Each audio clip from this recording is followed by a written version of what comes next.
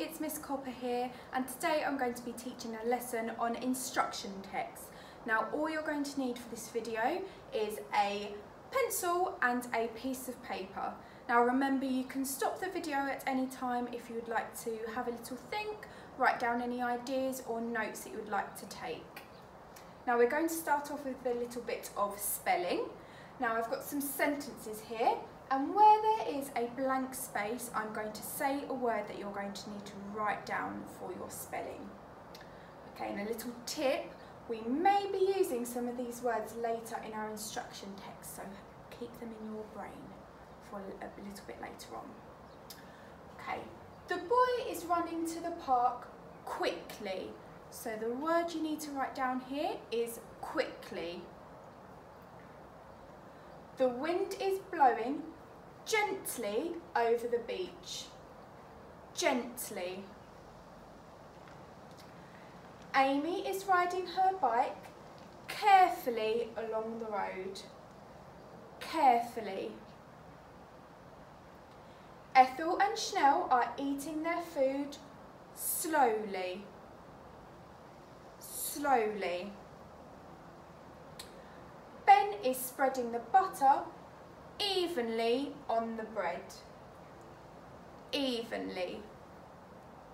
Okay, I'm going to go through those words once more. You can pause the video if you need a little bit of time to write them down, and then you can press play once you are finished. So first we have quickly, gently, carefully, slowly and evenly. Okay, now let's have a look to see if you've got those right. There are the answers. Don't worry if you got any of them wrong, you can just make a little note next to the original words with the correct spelling. Now I would like you to have a little think. What type of words are these? If you said adverbs, you would have been right. Okay, have a little think. What is an instruction text? And what are some examples that you can think of? I'd like you to pause the video, have a little think about this, and maybe tell an adult or jot down some ideas. Instruction texts are step-by-step guides explaining how to do or make something. Some examples of this could be a recipe, some instructions for a game, or a how to make guide. Okay, I have now got an example of an instruction text, and down the side I have listed the features that we are going to be looking at today. Now this is a really fun activity that you might want to make after this video, so if you'd like to, you can pause now and have a little look, maybe write it down, and you can make this at a later date. So the first feature that we're going to look at is the title. Where in this instruction text is the title? It is right at the top here. So the title of this instruction text is How to Make a Toilet Paper Roll Bird Feeder. Next, we are going to be looking for the subheadings. Now, you can have a little pause of the video or just point to the screen where you think the subheadings are. They are here. So the subheadings for this instruction text are You Will Need and the Method. So the subheadings clearly separate each section of the instruction text. Okay, next we are going to be looking for the opening sentence. Now the opening sentence is important because it has to make the reader want to create or do whatever the instruction text is about. So point to the screen, see where you can see it. And it is here. Now next we are going to be looking for a clear list of equipment or ingredients. Point to the screen where you can see that. And it is here. Well done.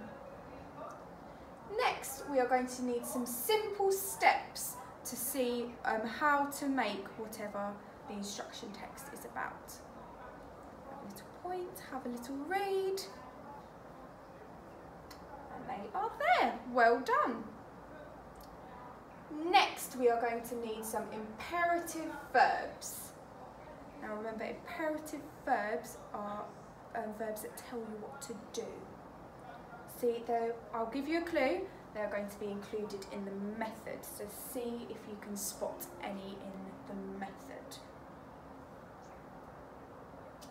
Okay, we've got quite a few imperative verbs in this instruction text. We have spread, fill, roll, cut, thread, tie and hang.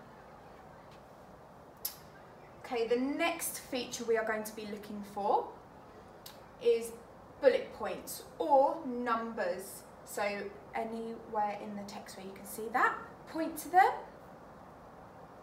Well done, this is quite an easy one. So we have them here, so we've got the numbers. Usually the method contains the numbers and the ingredients or list of what you will need will include the bullet points. Next we are looking for some adverbs. Let's see, so telling you how to do something. Let's have a look. We have got evenly, carefully and gently. Those were some of the adverbs that we saw in the spelling at the beginning. Okay, let's see if we can find any adverbs of time. If you can spot them anywhere in this text. Let's have a look. Here we go. So we have first, then, next, after, we've got then again, and finally. And that shows that this is in chronological order. Okay, next we're going to be looking for the diagrams or illustrations or photographs in this instruction text. There we go, we have it over here. This is just a little picture of what the end result will look like, which is very important in an instruction text, so the reader knows what they are aiming to do. And finally, we are going to be looking for the closing statement. Okay, there we go. Here is our closing statement. Well done if you got all of those correct. You can pause the video now and have a little look to make sure you're sure of all the features and where they are included in an instruction text. Okay. Now it is time to bake. I have a really fun activity planned. I'm going to be making some banana bread. I need you to make some notes and remember the steps, because later on you're going to be making your own instruction text for the banana bread that I make. Hello and welcome to my kitchen. Now I thought it would be a good idea to do some baking today for our instruction text, as this week it was supposed to be the Great Maylands Bake Off, so I hope this inspires you to do some baking at home as well. Now pause this video at any point to jot down some notes of maybe all of the ingredients in the equipment that I'm using and the steps, because they're going to be very important when you come to write your instruction text later. So I'm going to start off with the equipment that you will need. So first, you will need a big mixing bowl, some weighing scales. I've got a few different size bowls here so I can pour my ingredients in there to measure. So I've got one large bowl and two small bowls. I also have a fork, a tablespoon and a teaspoon, and finally I also have a little measuring spoon, but you can use a measuring jug. So now we're going to move on to the ingredients. Maybe that could be a subheading that you could use in your text. So we are going to need 225 grams of plain flour, 100 grams of sugar, 75 millilitres of vegetable oil, 2 teaspoons of baking powder, and finally the most important ingredient, which is the bananas. As you can see, these bananas are very ripe, and we can tell because they have got lots of black dots on them, and these are the perfect type of bananas for banana bread. Okay, now let's get started. So the first thing that you're going to need to do is preheat your oven. Now you're going to need to ask an adult to do this if you are doing this yourself at home. So you're going to need to preheat your oven to 200 degrees Celsius or 180 degrees if you have got a fan oven. Okay, so the next step that we are going to do is we are going to mash up the bananas.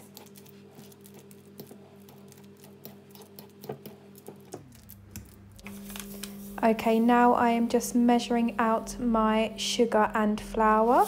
So it was 100 grams of sugar and 225 grams of flour.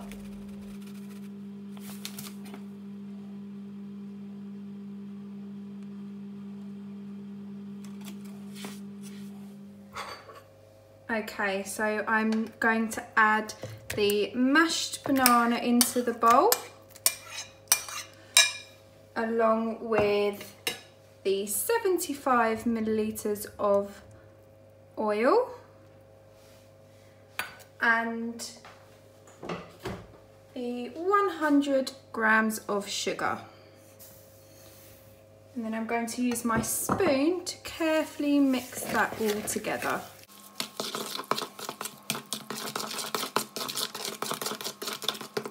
Okay, next I'm going to add the flour.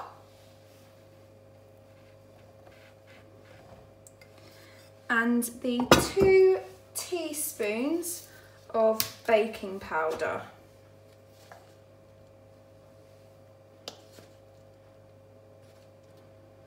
And once again, I'm going to give that a mix.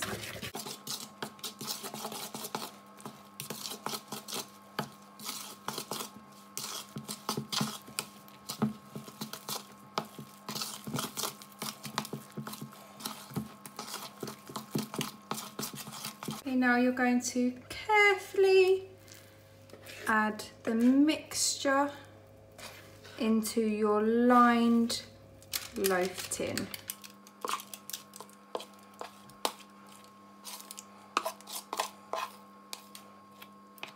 And then you're going to spread it out evenly.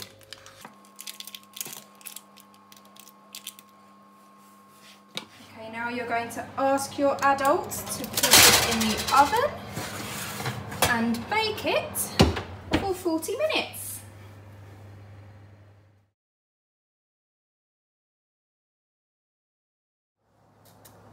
Okay, I hope you enjoyed watching me bake. I'm usually not very good, but that banana bread tasted delicious. So have a go at making it at home if you would like. Now, your task is to write an instruction text on the banana bread that I have just made. So you can go back and watch it again, or you can write your instruction text as you're watching me make the banana bread to help you. Now remember to include all of the features that we have just been through, and I have put some vocabulary ideas on the board for you to use. So I've got some adverbs of time, and some imperative verbs that you might want to use. Now you can share your work with me or your teacher on Purple Mash, or you can get your adult to take a photo of your work and email it over. I can't wait to see them, and I hope you enjoy making your instruction text. I'll see you next time. Bye.